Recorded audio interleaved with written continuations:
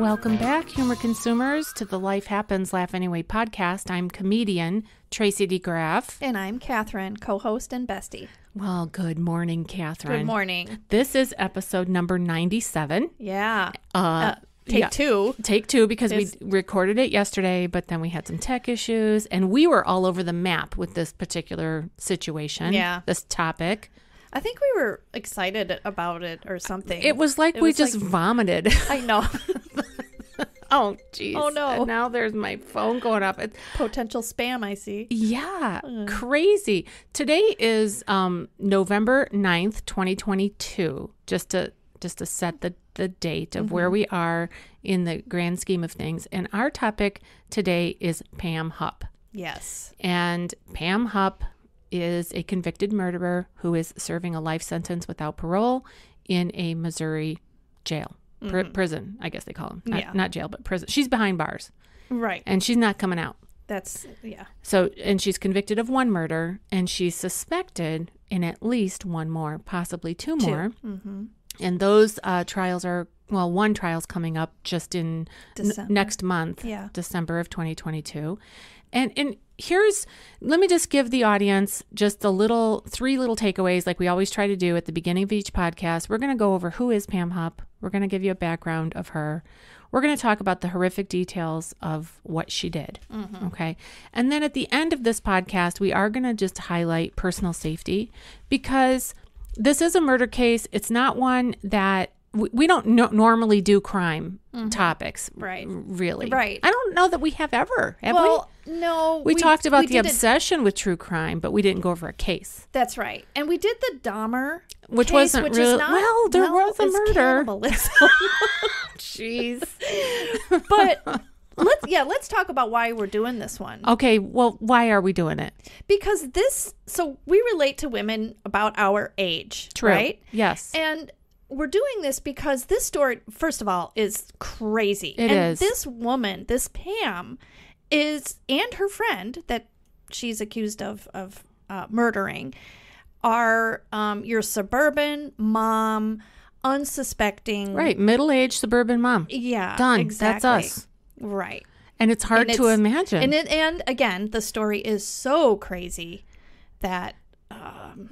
And according to the murderer, she says, "This was my best friend."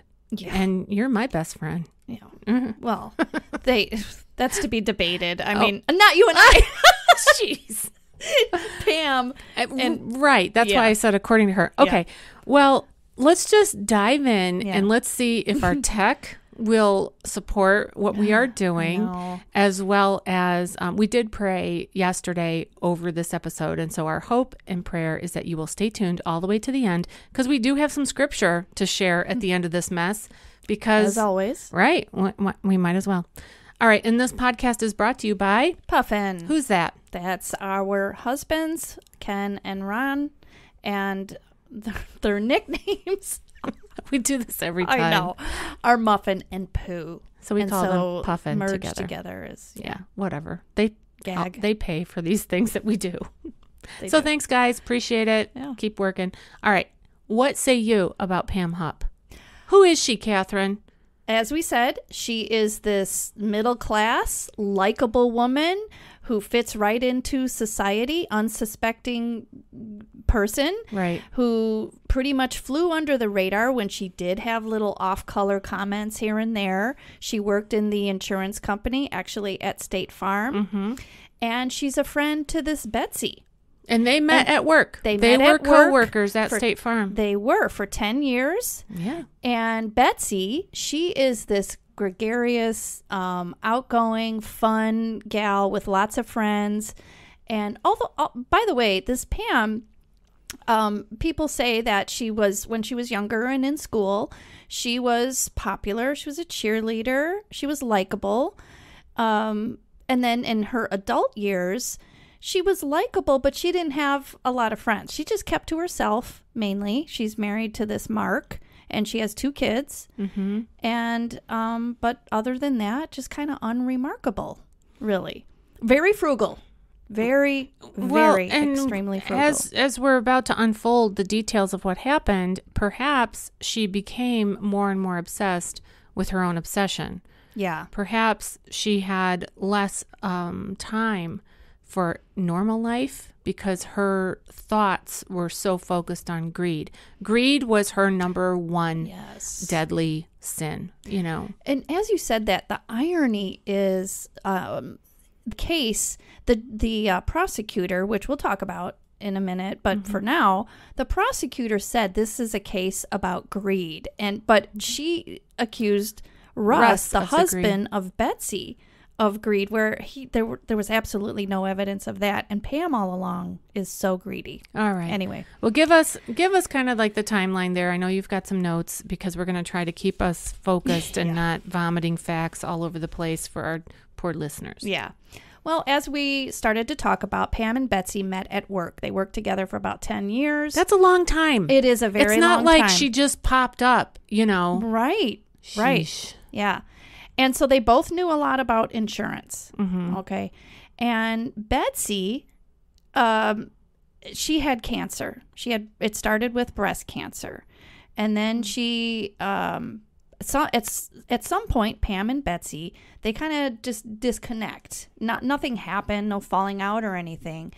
But Betsy, when she plans this remission celebration of life cruise, and friends, not and her celebration husband, of life like your dead life, but celebration of life because her cancer was temporarily in remission, and she was so happy about that she wanted to go. She was actually a DJ for a period of time, and so like she to dance. Yeah, she likes to have a good time. She sure. So she wanted did. to do it afloat on the ocean. Yes, and so all these friends and her husband, her and her husband had troubles in the past, but they went to counseling, they went to church, they had a pastor that they both really took advice from and things like that. So they had rebuilt their lives. Things were good.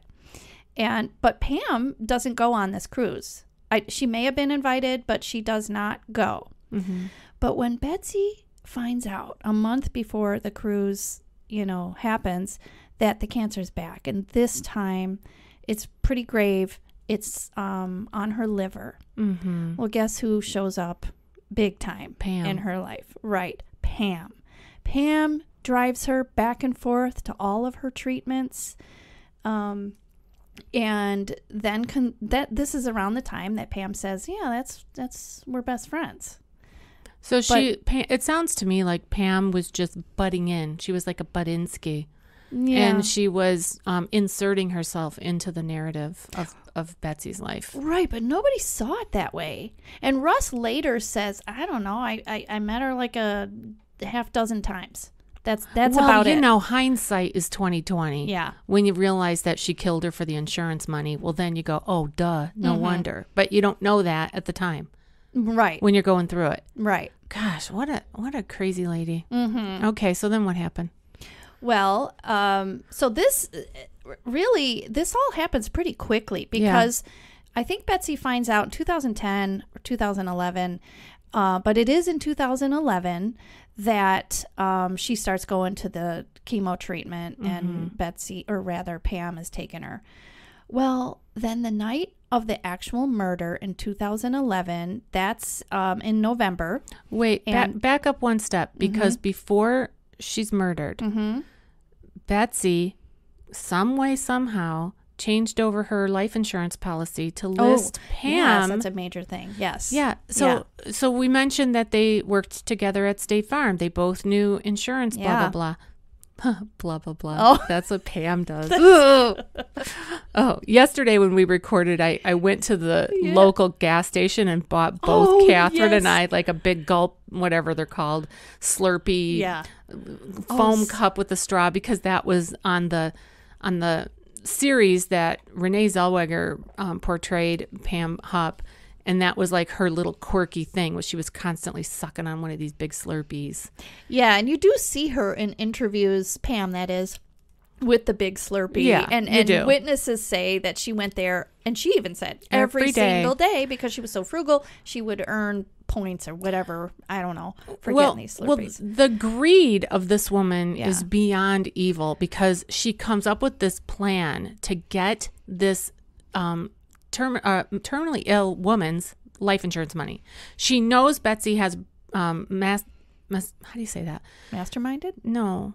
Metastasized. Oh. She has metastatic, or however they say that, breast cancer. Yes. It's in her liver. Yes. She's on her, she's in a bad way. And she knows that she's probably going to die of this disease.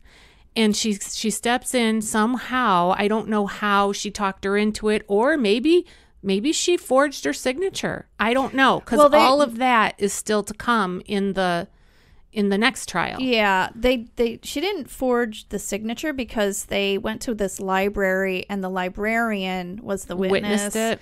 Yeah. Okay. Well, somehow she convinced Betsy to take away whoever was the beneficiary that was on there, which is probably Russ, and put herself on there, because she said, if you give me the $150,000, I'll make sure your daughters get it. Right. Where Russ he wouldn't make sure that they got it. Yeah, right. And Betsy, it does seem to be that she was truly concerned that he might, I don't want to use the word piss away.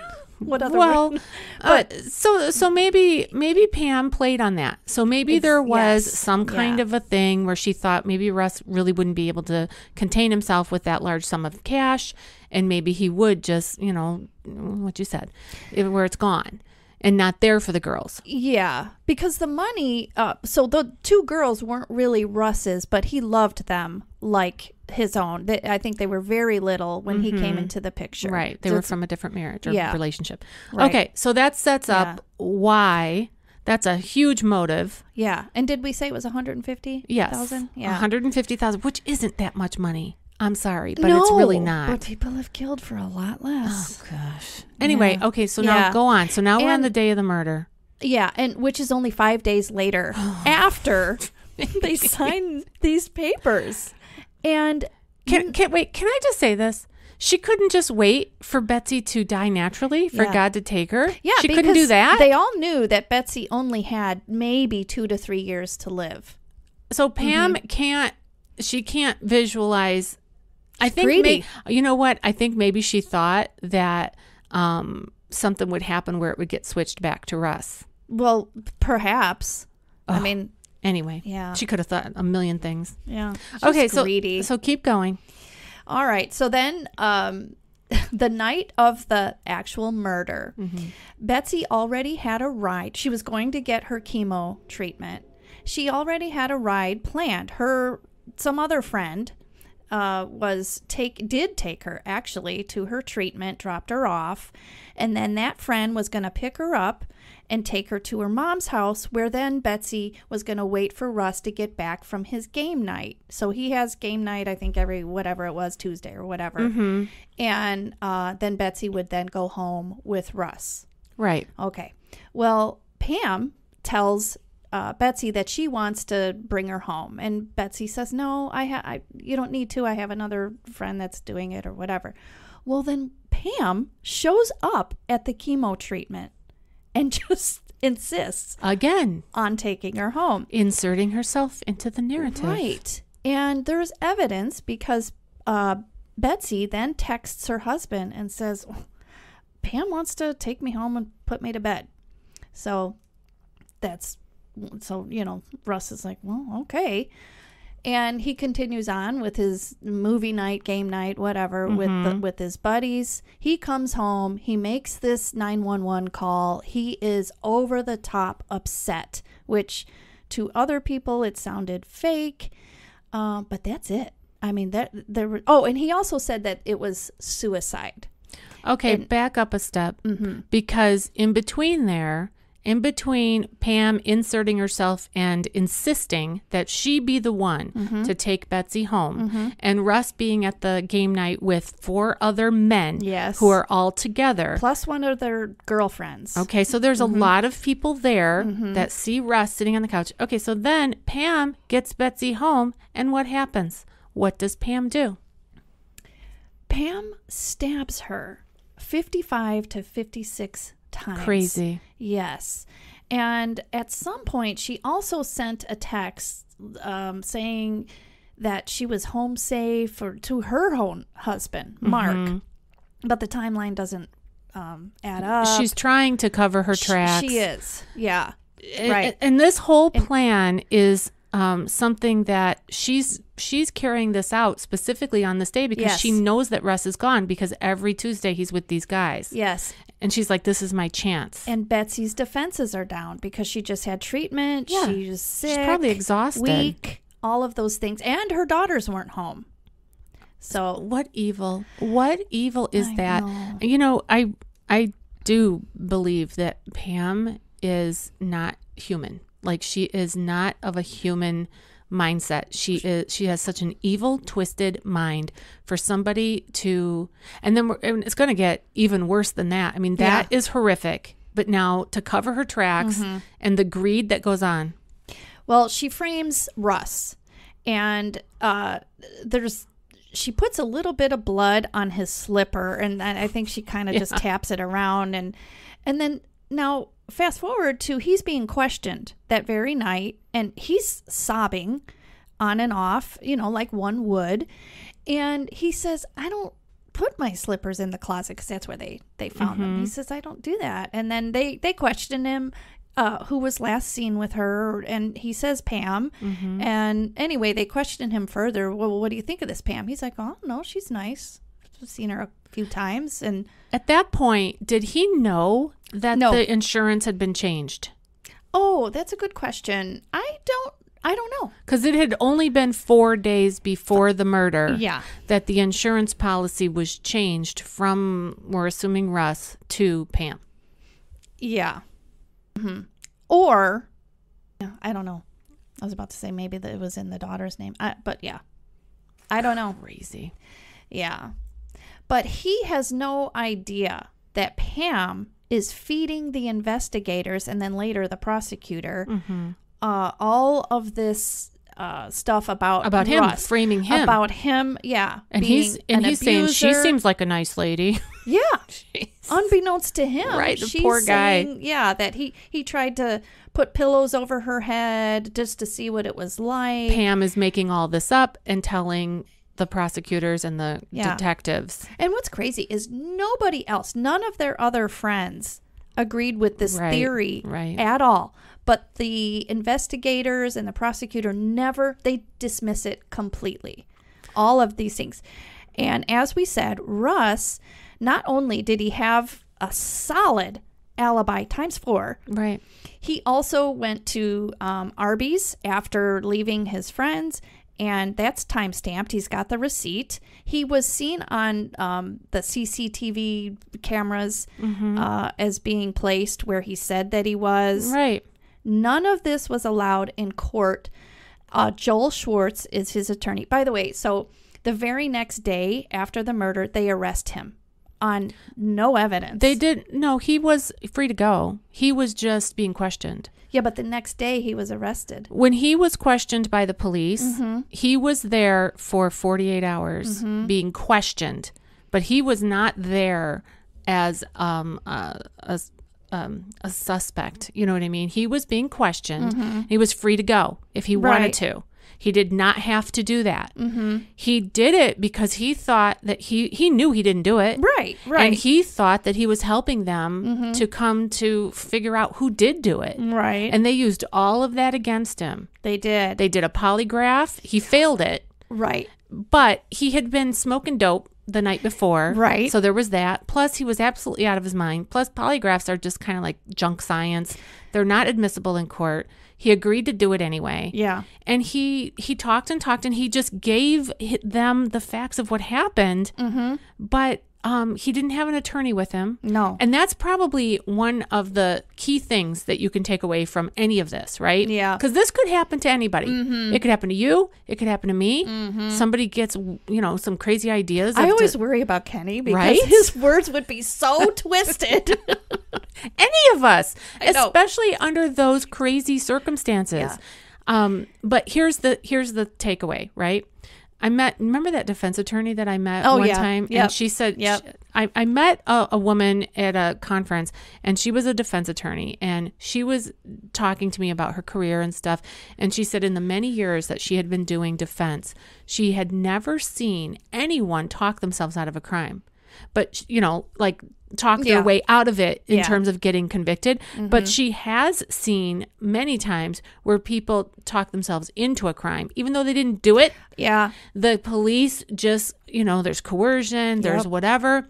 Never, never, never talk to the police. Ever.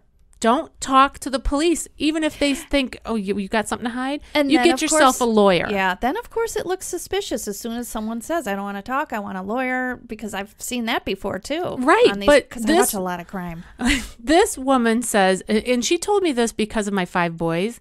She said, if your boys are ever questioned, for any reason, because she's seen it over and over and over again, you tell them, dummy up and get a lawyer. Because at least a lawyer, if Russ had done that, which he had nothing to hide, and he didn't want to throw any suspicion on himself, so he just wanted to cooperate. Yeah. But had he said, I want a lawyer, the lawyer would have not agreed to having the polygraph. And of course he could have overridden it. How do you say, however you say it? Overrode? Yes. He could have done that. But at least he would have somebody who was looking out for his butt. Yeah. And not what they were trying to do is just go along with whatever Pam was saying. Yeah. Also, he did not know that smoking pot would throw off the lie detector thing, the polygraph. But the police would have known that. Well, and back then, smoking pot was a crime. This is over 10 years ago. There was no legalized marijuana back then. Do you think Missouri has it legal now? I don't know. They might, but a lot of places do. Yeah. Anyway, yeah. Lots of reasons for him to do what he did in terms of just trying to solve this thing. But he was there for 2 full days. He hadn't had any sleep. He was absolutely in shock, at the beginning. And he does later say, I want a lawyer. I was listening to his interview. Yeah. And he does say it, but he is arrested, right after that. Yeah. They arrest him. And Pam, meanwhile, there's all of this stacked up stuff about her. And when she was questioned, it did come into play about the beneficiaries, that she's the beneficiary for the $150K. And she says, my mom is worth, or I'm the beneficiary for her, and it's how much money? $500,000. $500,000. She's like, she's like, I hate to say it, but there's easier ways for me to get money. Yeah, exactly. Okay, even though she said that, okay, it just baffles me that the cops didn't go, last person to see her, this insurance policy was just changed 4 days ago, and she's dead. Yeah. Those 3 things. Yeah. I just cannot fathom that this could happen. I mean, obviously it's a horrific, evil act to have happened to Betsy. I believe that it was also evil and horrific to happen to Russ. Absolutely. He had nothing to do with this. And to not even look at her when she was the last person to be with her. And how can you not look at that? I mean, look at us. We have no criminal justice training, but we have seen a lot of Dateline. Yeah. And the ID channel in 48 hours. It's terrible. It's terrible. Well, okay, yeah, but that's the obvious thing. Like any idiot, like if two of us can figure it out, the cops can't figure it out. If I was a person who lived in that jurisdiction, I would be very afraid. Oh, yeah. That Leah Askey, her, the prosecutor. That's why voting really does matter. Yesterday was election day. It was.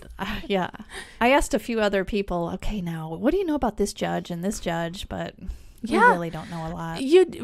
Yes, but that woman was voted out of office the very next election. Yeah. Rightly so. Yes. And I don't know. Yeah. She should have been stripped of all of her. She should not be in the legal business. No. And even to this day, when she's interviewed, or after it was all said and done, Dateline put out that what about Pam thing, and then they did this follow-up thing, and finally Leah Askey is interviewed, and she sounds so defensive. She is. And she, to this day, is like, Pam, yeah, no, I believe she did not commit this murder against her friend, but this other murder, yeah, she just lost it. That's all. She's had enough. What? Yeah. But okay, so back to this Leah Askey. It's her first time doing a murder trial, and she's kind of friends with the judge. The judge does not allow this Joel Schwartz, who is the defense attorney for Russ, doesn't even allow him to question the cell phone pings that he knows puts Pam at the murder scene. And it conflicts with her story. Her story constantly changes. Russ's is consistent all along. And he also... Back up. Yeah. Not only is Russ's story consistent out of his mouth, okay? Yeah. But it's also consistent out of multiple witnesses and pings from the cell phone tower and receipts from Arby's and video surveillance from him running into like whatever he had to get dog food or something. And so the prosecutor says about that, about the alibi, she's like, yeah, they're all in on it. But then she later says, well, no, I wasn't insinuating that. I'm just saying that one of them went and got the receipt from Arby's for Russ. That's what she said.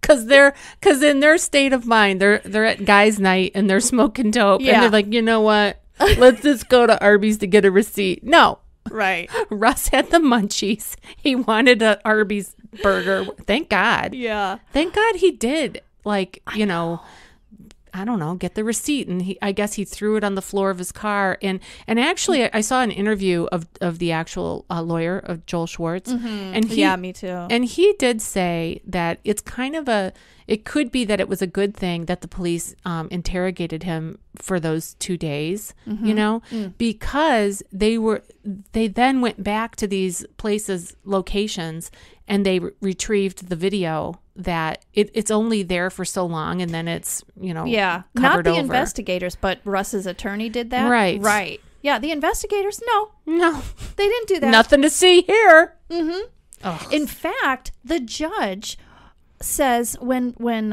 Joel argues that he wants to bring this into play about, where was Pam during all of this? And here I've got this evidence that supports Russ's innocence. The judge says, it's too confusing for the jurors. They won't understand the cell phone ping, and it's irrelevant, is what she says, which is unbelievable. I think that is more than unbelievable. That is that should be a crime in and of itself. Yeah, that I think it is. Wouldn't allow for this man, who in our world, in this country, you're supposed to be innocent until you're proven guilty. And his own lawyer couldn't show that there's no way he could be here. And guess what? There is a way that she could. Plus, they have to be convicted on, or something about reasonable doubt. You have to bring reasonable doubt in there. Right. Well, how do you create a reasonable doubt if you can't bring in any doubt? So I don't know. Getting all excited. I know. I'm like, this is how we were yesterday when we were recording it, except we were just like spitting out everything. Yeah. It was funny. Now it's funny. With our Slurpees. Yes. Oh, the Slurpees. People, I don't know if I should recommend crime show reenactments, because there's victims in this thing, and we have to think about that. Which one were you going to recommend? The thing about Pam, the Renee Zellweger thing, and the Slurpees, and the... Renee Zellweger, she portrays this woman beautifully, hilariously, in a way. Yeah. And Renee is such a gorgeous, Hollywood actress, and this woman is chubby and they put a fat suit on her. Well, it has to be a fat suit. Well, but people wondered because Renee had gained weight for that Bridget whatever. Oh, Bridget Jones? Yeah. She actually gained weight for that role, but then, it was a kind of a thing. Then she had to get it off and blah, blah, blah. So she wore a fat suit to be Pam. The first time I realized about anything about this story, we were on vacation and I had that People magazine and it said that this was going to be airing, and we were like, wait. It's hard to understand who the real people were and the actors. And anyway, it is a good series. The Thing About Pam. I think it's on one of the streaming services, Netflix or Prime. I think you can find it. Peacock, because it's an NBC thing. Yeah. So anyway, so that was that, and poor Russ gets convicted. He gets thrown convicted, to jail. Life in prison. Life in prison without parole. Unbelievable. Mm-hmm. Imagine what he's thinking when that jury comes back with that verdict. Mm-hmm. Yeah. And what his lawyer is thinking. Right. And what Pam is thinking. You know what Pam is thinking? I got away with it. She knows she got away with it. For sure. And sometime around this time, somebody contacted the producer for Dateline, and they kind of thought, yeah, maybe we'll look into this. Well, as this goes on, they're like, okay, there is definitely a story here. There's something. And somewhere in between this, this producer, Kathy, for Dateline, she reaches out to Pam and says, let's do an interview. Well, Pam refuses. And at some point when she leaves a courtroom for another case, which we'll talk about in a few minutes, she says to the cameras, say hi to Kathy. Oh, and all this time Kathy's thinking, because they have a texting relationship. Yeah. She's like, why would she say that? Well, it comes into play later because she uses Kathy's name in a way to lure this unsuspecting two people. And that when she did that, say hi to Kathy, you can see that because it's on video. Yeah. So you can Google it and find her saying it. It's chilling. Like that. It is chilling. It goes through me now that, all these facts have come to the surface as so chilling. Like, haha, I got away with it. She's such say a hi to narcissist. Kathy. Kathy's on my side. Yeah. She believes her own BS. She really does. Mm-hmm. She constantly had, throughout these years, a smitten smirk on her face all along. Just so narcissistic and just twisted. Yeah. Anyway, so now it's 2013. It's only 2 years later, and Pam's mom dies. From what a happened? fall from a balcony from her apartment at a senior living place. Oh, no. Yes. Who was the last person to see her before she died? Yup. It was Hupp. Yup. It was Hupp. It was Hupp. Her daughter. Yes. And she says, as she leaves the senior living place, hey, my mom's good for the night. She won't need dinner, and she won't need anything in the morning either. Yeah. That's what the last words that she says. And the death was, it was ruled that it was an accident. They investigated the death and they went, oh yeah, she fell off the balcony. At that time they did. That's right. And what unfolds as suspicion surrounds Pam more and more, they do go back to this case of her mother dying, which, by the way, Pam gets the, what was it? $500,000. And her siblings, nothing. So I'm thinking, since Pam worked in the insurance industry, she must have written that policy or whatever, had a major role in it. Well, her greed alone. I mean, and her mom had some mental, deficiencies. So she could have done all kinds of things. Mom, I need this money so that I can take care of the burial. It's going to cost $500,000, Yeah. And she later says, yeah, my mom died of Alzheimer's, which was not the truth. She died from this fall. I mean, she's all over the place. And she hasn't been convicted of this crime as of yet. Right. But it's coming. It's alleged. It's alleged. And but they did determine that it is absolutely impossible for those railings to have been busted out just by leaning on them or falling. Because it was on Halloween, actually, in these. So they've gone back to investigate this case, and they have taken away the official, it's an accident, and now it's like questionable. Undetermined, is what they say. All right, now. so they're going to get to the bottom of that eventually. She'll probably be brought up on charges on that murder. Right. Murder of her own mother. Yeah. Jeez. Yeah. And did we say that the mother had, I don't know how many times the amount of Ambien, which is a sleeping pill, in her system when she died? Yeah. Now, being that she did have a little bit of dementia, it's possible she could have accidentally taken too much, but it doesn't, it's not pointing that. And, by the way, we do have to say, if we haven't said it before, with the the death of Betsy. We did mention that the case is coming up next month, and this is all alleged because it is, you are innocent until you are proven guilty in a court of law and you are convicted by a jury, of your peers, or a judge, if, that's the case, if it's a bench trial. So Pam is right now innocent. She is innocent of the death of her best friend who had cancer and the death of her mother who was elderly and weak and sick and had dementia, at least minimum, right? But those two deaths are going to be investigated further, and she is on trial for one. And then I don't know, when is she going to come up on trial for the one for her mother? I don't know. I don't know that that's in the play. Works, right? So they've just. I know they want to peg her because that would then be 3. And I do know this too. There's another incident or murder or whatever that they're starting to look at her for it as well. Wow. And also, we didn't mention this earlier, but there were unusual things that happened even when she was working at the insurance aid place. She forged some signatures. She had been fired, terminated from 2 previous insurance jobs. There were some suspicious keying of cars, not only in the parking lot of where she worked, but also in her neighborhood. Strange things, that just seem to circle around her.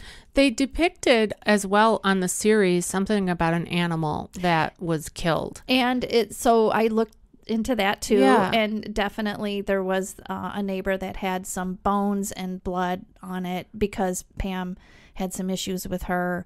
So just this strange taunting that they believe she did. Yeah. And again, she's just accused of it. So, okay. So let's get to Lewis, the case with Lewis. Okay. Do we not want to talk about the insurance money that she didn't give to the daughters? Oh, no, let's talk about that first. Sorry. Yes. Okay. Well, also, let's just say this too. After the funeral for Betsy, and now Pam is in possession of this money. $150,000. She does not give any of it to the family for the funeral expenses. So they have to come up with the cash to pay for the funeral. Yeah, and they still don't think that that's suspicious either.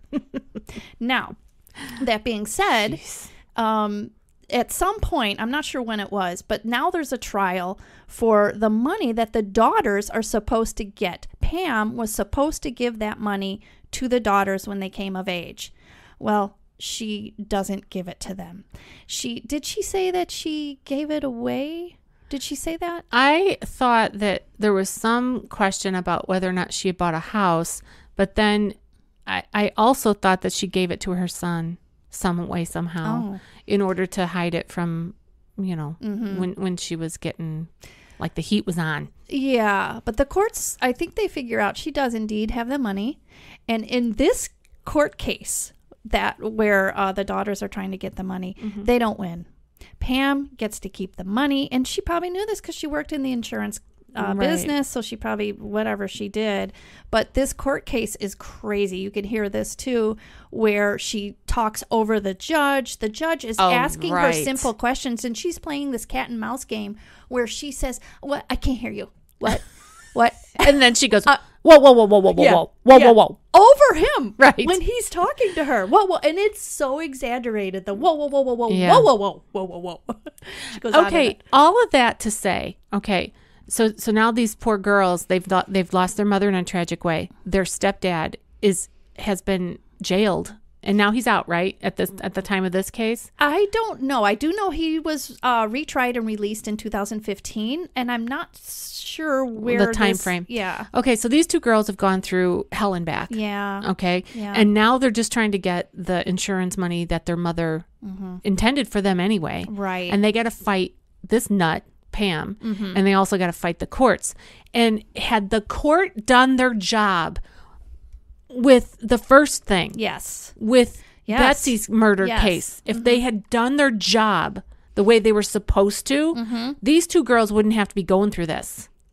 A lot of because Pam would have been convicted of murder, right? Likely, because it's coming.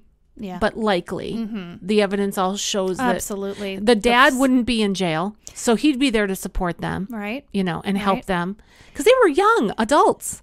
Yes. They were young. Yes. And and sadly, they believe now, or for a long time, that their stepfather did do this in the end. At first, the Betsy's mother and the grandchildren, they believed Russ's innocence, but later they changed their mind. Well, you can't blame them, because they've got all the cops and all the people in authority going, he did it. He did it. Sorry, these things happen. But yeah, he did it. He snapped.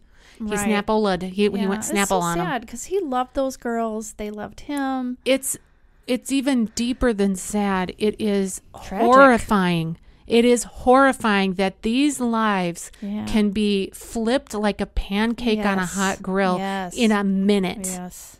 Because that's what happened. Yeah. And the authorities are there to protect the innocent. Yeah, well, it's supposed to be. And they should have done their job. That's why this Leah Askey and whoever else was like under her tutelage and like listening to her, those people should not be sleeping well at night. That's right. Because they created all this. That's right. And not only do they have blood on their hands, but not only all of that, the investigators later, when Russ is about to be released, they literally feed Pam a theory. And they say, and you can hear the interview, why they recorded it, nobody knows. Yeah. But they say to her, yeah, you did see Russ when you dropped Betsy off, didn't you? And she says no. But she later says, yeah, I did. Yeah, I saw him. He was there. And so they not only didn't look at Pam, but they actually fed her more. You know what I think is playing or at play with the law enforcement at that point is pride.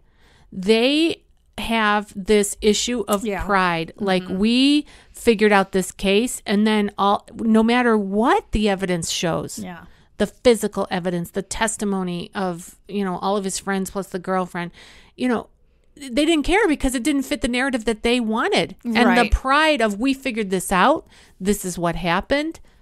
And pride, then, oh gosh. Okay, so we're talking about greed. We're going to go into the 7 deadly sins right here. Yeah. Gluttony. Let's do it. Yeah, Pam had gluttony. Ugh. Okay, so anyway, so now 2015, and he's being retried. Russ is being retried, and Pam is like, Well, is he appealing? Is it an appeal? Because he's already been convicted, so it has to be an appeal. Yes, it's an appeal. Okay. And he does get to be retried, and which is a miracle, because it's very, very rare that happens. And as this is happening, Pam is feeling the heat now. So what does she do? She concocts a crazy story that and this is 3.5 years later now, and she says, oh yeah, you know what? Betsy and I we were lovers, but we weren't attracted to other women, but yet we were. So she puts it in such a way that she says, we were really intimate, and I could replace Russ for certain things. But she's smart enough to say, but we weren't really attracted to other women. And I think she says that because she knows Betsy's friends and family are going to say, that's not true. Yeah. So she's going to try to make it look like that was just only between her and Betsy.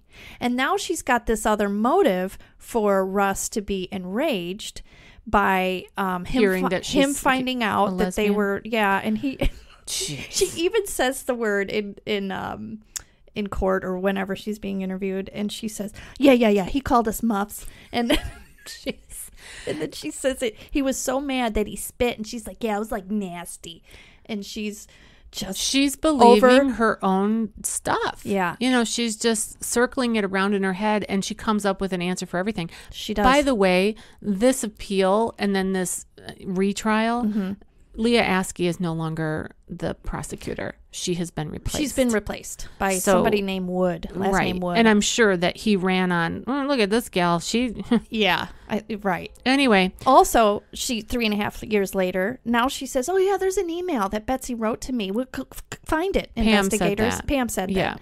Find this email. And it conveniently says, Betsy, or rather, Pam, I think Russ is guilty of this, and this. Look into this. Well, they find out it came from a different computer, was transferred over. There's no way that Betsy wrote this email. Right. Okay. In addition to all of that, she also creates this convoluted thing of finding, I don't even know how to put this into words. She goes out to low-income neighborhoods pretending to be a Dateline producer. Kathy, and even her says friend. She's Kathy. And she comes across this woman named Carol Alfred. Alfred. And Alford, I guess, actually. And so then this Carol is suspicious because Pam says, yeah, get in the car. It's a soundbite for Dateline. And we just want to do a practice murder. And like she's hiring her. Like she's hiring her Like cash. this is what Dateline does. Like they just go through neighborhoods and they just look for sound bites. They wave cash out the window. Yeah. And because she said to this Carol, she said it's cash. Yeah, it's cash. $1,000 cash, not traceable. But you so can't no bring taxes. your cell phone or your ID because, you know, the other producers, they don't like clutter. That's what she said. Well, Carol is curious and suspicious at the same time. So she gets in the car and then she just at some point says, you know what? I got to let my dog out. Take me back. And actually Pam does. Thank God. Yes. Because, you know, Carol, I would be tempted too by $1,000 cash, I think, you know, but I don't know if my spidey senses would pick up on this sounds ridiculous. You know what I mean? I don't know. Because really? I just don't know. You can't bring your phone and your ID and she's all alone? Honestly, I don't know. I don't know how I would respond to that. But thankfully, Carol did have like a sense that this isn't right. Something's up. And she says that she felt that way even before she got in the car, but she was curious. Yeah. So it's pretty risky. So Pam takes Carol back to her home so that she can go in and take care of the dog, and then eventually says, "Just get out of here" or something. Yeah, and thankfully, good old Carol has those cameras, like Ring. I don't know what brand it was, but she's got a camera, and she can prove. She can prove, that this happened. So she calls the police, but unfortunately, Pam had already picked up this poor Louis Gumpenberger. Yeah. And she writes a little like note of instructions for him to do, which is, of all things, something along the lines of get Pam, get Russ's money, you know, and it makes it look like, or it was the plan to make it look like Russ wants his money back, that beneficiary money, the $150,000 that Pam has. Yes. And she's trying to frame him again for stealing the money from her. Exactly. And crazy. Right. So in the process, she gives this Louis, who has a brain injury from a previous accident, and the mother later says he is not only mentally not capable, but physically not able to run or do any of the things that Pam had said, because Pam calls 911 when this Louis comes. I think she first sees him somewhere else and he follows her home, she says. Well, she calls 911 and she says this really fake, help. No, you can't have my money. No. And she shoots him on the 911 call 5 times. And what the 911 people say is, what people don't really know is that when you call 911, they're recording before the dispatcher even says, 911, what's your emergency? Well, I didn't know that. I didn't either until this. And there's complete silence. So if there really was an intruder, there definitely would have been chaos picked up and so forth. And there's none of that. Also, the $100 bills that she paid him, the same serial number and tracing is found on her bed, and he had the money on him. So it absolutely places her, you know, in this thing. She is then questioned and eventually convicted of his murder. But also when she's being questioned, for some reason, the police leave the interview room and there's a pen on the table and she's eyeballing it. And you could see this on camera. And she kind of slips it into her pocket. I mean, this is just crazy. And then you see her feeling her neck and her, like for her carotid artery or whatever. Right. And somehow she gets the guard to take her to the bathroom, and she stabs herself in the neck, both sides, and her wrists. Yeah, but with the pen. With the pen. So then they have to bust into the bathroom to save her because, they don't want her to be dead. Right. Yeah. Not on their watch, especially. Yeah. How bad would that be? Go figure. She kills all these other people, but she can't kill herself. Well, and they say that she just did this for attention and drama and to just create chaos. Yeah. They don't believe that she was trying to kill herself, but just to do this. Who can explain this woman? Yeah. I would not want to be inside her brain. And I told you this yesterday, that there was another person on YouTube who had described what she looked like in her mugshot with the so you have to Google Pam Hupp mugshot. Now she's got a couple of mugshots because she's been she's accused of killing Betsy, which is coming up next month. But the mugshot for her accusing this Lewis is after she had done this pen suicide. Yeah. And she's got these bandages on, and this commentator says it looks like she's got 2 maxi pads around her neck. And it does. It does look like that. She's got this smirk on her face too, which is crazy. Again, like she's believing her own narrative. Yeah. I mean, she's just marching to the beat of the drum of Pam. What really makes me mad is she takes an Alfred plea. I hate those things. Yeah. And basically for Lewis. On this crime. Lewis. Mm-hmm. And basically what that is she's still convicted and she's still in there for life, but she still claims her innocence. But because there's enough evidence stacked up against her, right? Just bugs me because you just want the person to say, I'm guilty or admit it. Well, and in this whole case, you're seeing more and more people like that. Like you're seeing, I think that all of the law enforcement that were involved in Betsy's the trial, for the murder of Betsy, they were having the same issue. They were like, even though there's all kinds of different evidence that stacks up against what we supported, we're not going to say, that we're actually, at fault here. No, they have blood on their hands for sure. Ugh. What investigator wouldn't look at all of this evidence that Joel, even especially after this Joel, the defense attorney, points it out? Why would they not look down there, down that path? Because they wanted to protect their own butt, and it was big time pride. Yeah. But we also want to mention Russ did get $2 million eventually out of this whole ordeal, which is, I think, appalling. It is. And it's nothing. He should have got $5 million at minimum. Yeah. But I'm sure that they got him whatever they could, and he deserved every penny. I don't think that you can possibly pay him enough to make up for what he'd been through. And it's changed the course of his life forever. Yeah. By the way, he marries... I don't know how he marries Carol. Isn't that great? Yeah. I mean, that's one, little nugget that came out of it. Yeah. And they're happy.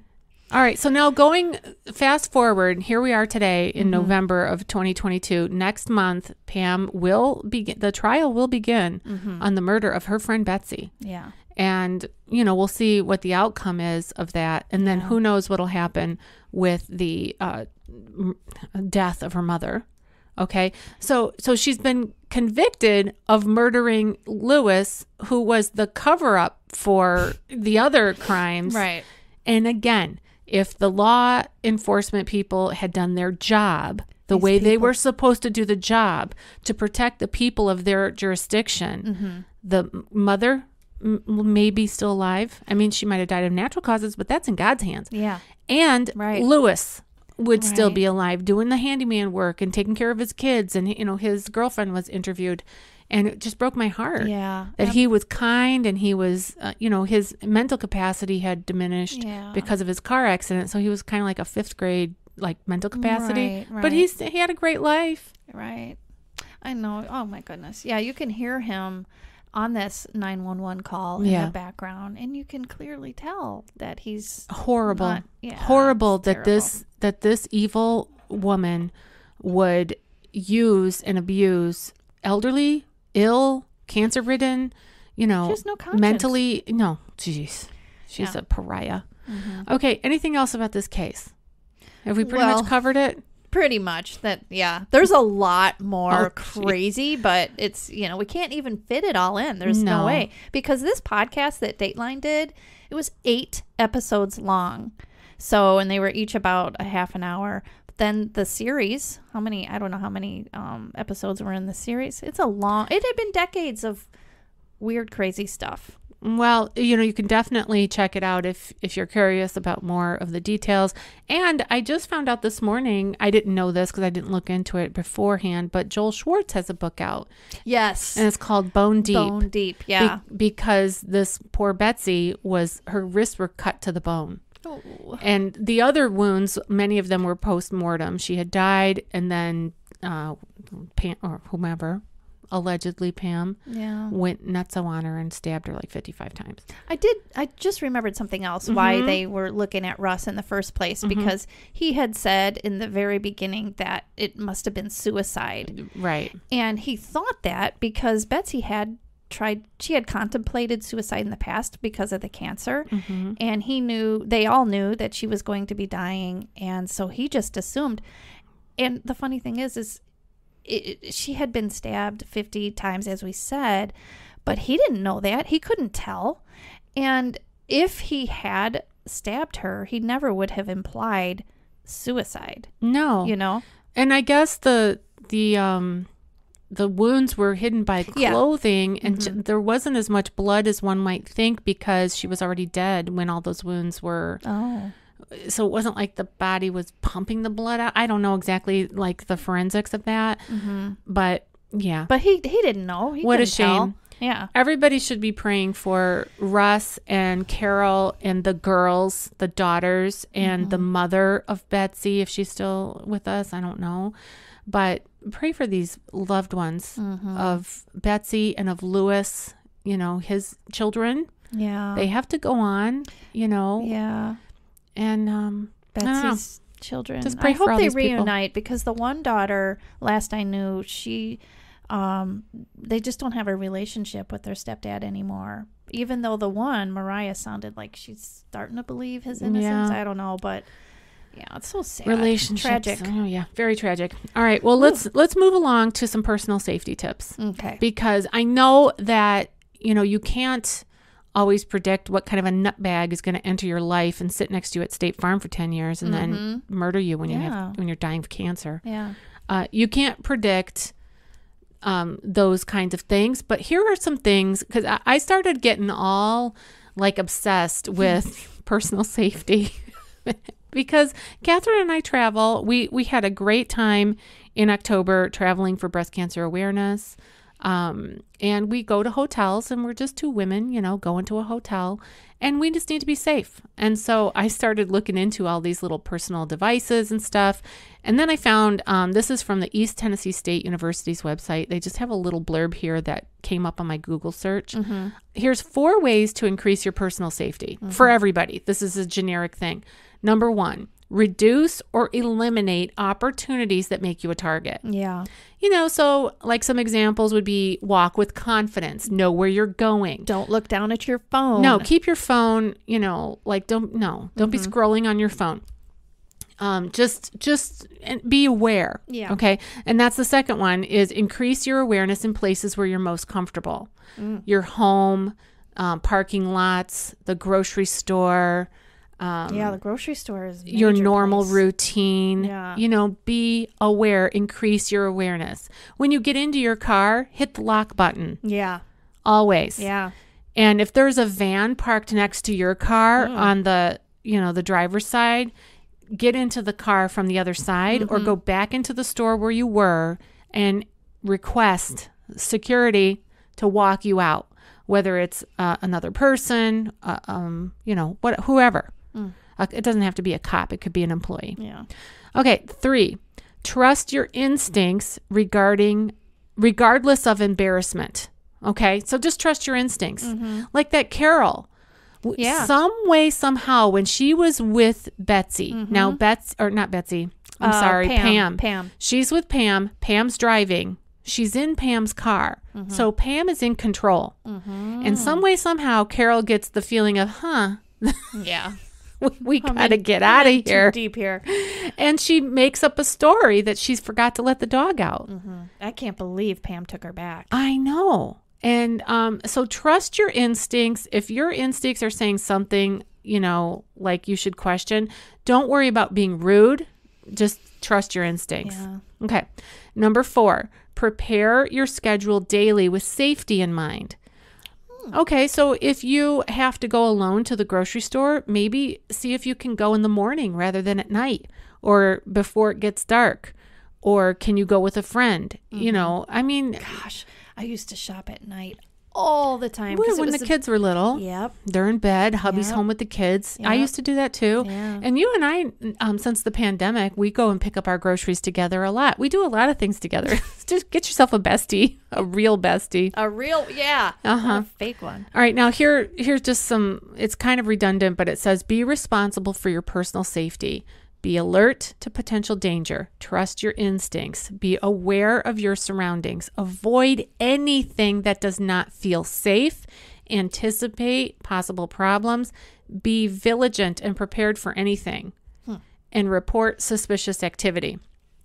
Okay, so I haven't even shown you yet what I'm ordering from Amazon. Yeah. This is what I'm ordering for us when we travel in hotel rooms. Mm-hmm. Okay. I'm ordering, it's a portable lock. That I think this would be good for any house, and I'm going to use it on our house too. My husband's probably going to go, "Are you nuts?" But I don't care. Like, watch Dateline Run. But it's like a lock that keeps the door locked, even if somebody has a key to your room. Because with hotels, the keys to the room people can go up to the desk and say, I need a key. I locked myself out. And if they don't double check to make sure that that's the person who belongs to that room, that key can be given and they can get into your room. You're vulnerable. Yeah. You're vulnerable. So this is like a little metal gizmo thing that fits into the door jamb. And it keeps the door locked from the inside, even if somebody has a key on the outside. And so you can use it in your home. You can use it like women living in an apartment. Mm-hmm. Okay. Like your daughter in Florida. Yeah. They could use something like that. Another little thing is to put a wedge from the inside so that the door doesn't open easily. So anything to keep from, that door opening. Back to the thing you put in the door jamb in the lock. That works with the little electronic card keys? Like the electronic card key, whatever it's called. The little thing that opens the lock. Yeah. That releases the mechanism, the locking mechanism, so that you can open the door, right? Yeah, right. Well, this thing blocks that. Oh. So it's only from the inside. Okay. And then you have to undo it to get out, Ron says, you two are going to be locked in your room. He's right. You're going to be locked in. How do we get out? You're going to have to call maintenance. They're going to have to remove the door. I said, well, better than being murdered. Yeah, that's true. Okay. And then I thought of this too. This was my own idea. I didn't see it as a suggestion, but I'm going to do it. It's a door hanger that says, do not disturb. And then it says, what are those dogs that are trained? They're like service dog. Service dog in room. Oh. Yeah. It's a door hanger that says, do not disturb, service dog in room. Okay. So you put it on your door. You have been thinking. Yes. Did I tell you that? I'm getting paranoid. So my sister Wendy and my daughter Emily, when they were at recently at a hotel. Yeah. Yeah. And someone had been in the room, they're positive, and also was trying to get in the room when they were in there. And they hurried up. They called the front desk, and they were not sure who was doing that or what was going on, but it was definitely I'll tell you what, a security risk. And on top of all those things, so the lock, the portable lock, the wedge in the doorknob that says there's a dog in here. On top of that, a flashlight and a siren. Okay, so that you can make noise, because I've looked into a bunch of other cases where this has happened because I started to Google it all. And many times if a man gets into your room, because this has happened. I watched a woman's testimony. Yeah. She was traveling for work. She had met someone at the restaurant of the hotel and just talked to him, like exchanged pleasantries. And that's about it. That was it. She didn't want anything to do with him. She went to her room and he called her from wherever he was. And she said, how did you know what room I was in? And he said, I have friends. So he knew somebody at the front desk. And they showed surveillance footage of him giving her room key to this man. Gosh. Giving the room key to him. Wow. So he goes up to her room. She's sound asleep. Now it's been several hours later since the call happened. She's sound asleep. Oh. And she wakes up to him on top of her. Oh my gosh. And he raped her. And she obviously survived. But she's the one who said that now when she travels, she carries this portable lock. And then I added the wedge and then the door hanger that says service dog in the room. Yeah, we used to have this little device. It was a wedge. And if the door were to open, it would trigger the wedge to alarm. Yeah. And it was loud. I don't know whatever happened to that. Oh, they make those. You can get those. Woo, woo, woo. It's really loud. Yeah, and the other thing is, too, to refuse any room service. I mean, now, since COVID, and even before COVID, hotels started to use the excuse Green. of we're saving water. Yeah, and going we're not green. We're not going to give you any towels. But you don't want anybody in your room. You know, you do trust that they're not going to take your computer or your wallet or whatever. But you just don't want anybody in your room for any reason. Especially if you're a woman and you are traveling alone or just with us, like two women. No, stay out of the room. You don't need to make the bed. You don't need to if you need towels, you go down to the desk and get them. And you don't call the room to have them bring something up. You go down and get it. This is all like the advice to stay safe. And you never, if they say your room number out loud, you say, give me a different room, and don't say the room number. Because there could be people like just pretending not to pay attention. You know, I used to work for 3 different hotels, and I was always very cautious about that with room numbers and things like that. And I once got tricked into telling a spouse the phone records, and oh my gosh, did that blow up in my face, because the woman found out her husband was cheating. Yeah. And that's a different story, but anyway. There's a lot of crazy out there. Yeah. And we got to stay safe. Yeah. So speaking of staying safe, we had recorded an episode called Home Security and Safety. It's episode number 38. So we're recommending as a call to action based on this episode, not that poor Betsy could have done anything about it. That was her friend. But just go back and listen to episode 38 about how to keep your home safe. There's a lot of tips there, and there's actually some devices that you can purchase for your home. And let's just be as safe as we can, because nut jobs are out there like Pam. Yeah. All right. Anything else you want to say about Pam Hupp? No. Okay. Well, our next episode is on the cosmetic industry. Hey. That'll be a nice light topic. Yeah. Hopefully. Yeah. Well, you've been listening to the Life Happens, Laugh Anyway podcast. I'm still comedian Tracy DeGraff. I'm still Cathrine. Let's see you next time. Goodbye.